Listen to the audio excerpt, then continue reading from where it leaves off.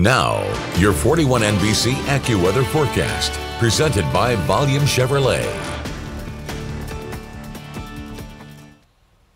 Well, the sky's clear for us in Dublin right now. You can see there's a gentle breeze going on. That's all we've got to worry about currently. 82 degrees with a heat index of 83. We do have a 7-mile-per-hour wind coming in from the west-northwest. So I mentioned that we're seeing a few clouds make their way into the northwestern part of the state. Not too concerned about these clouds to the south. The reason I'm pointing these ones to the north out is because we've actually got a bit of a cold front on its way in as we head into the afternoon hours. Not expecting anything major out of it, but it's going to delay us getting into the mid to upper 90s. I guess we can count on that, be happy about that for later on today. So here comes this cold front. It is going to bring a couple of opportunities for storms as we go into the late afternoon and evening hours, maybe even the early overnight hours tonight, but it's not going to last long. High pressure is going to be settling in behind it. Tomorrow it's still going to be hot, don't get me wrong.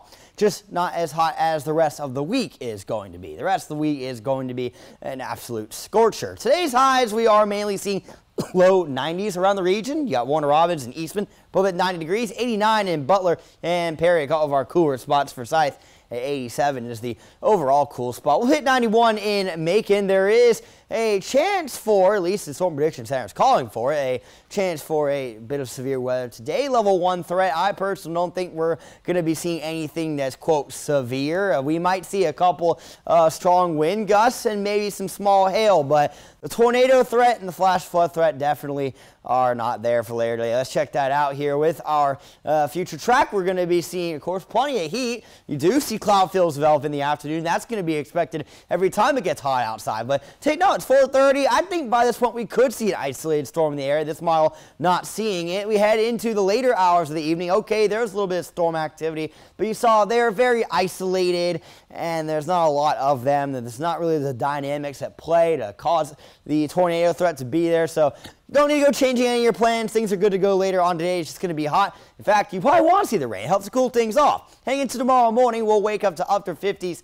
and lower 60s around the region. And then tomorrow afternoon, this heat indices are going to be in the upper 80s, but highs are going to likely be in the upper 80s as well. We may get lucky and see even some mid 80s out there. Let's go ahead and check out your 7-day forecast in just 10 seconds. Volume Chevrolet, good oil changes for life, plus a 20-year, 200,000-mile warranty. Visit Volume Chevrolet, I-75 exit 187 in Forsyth. That's VolumeChevrolet.com.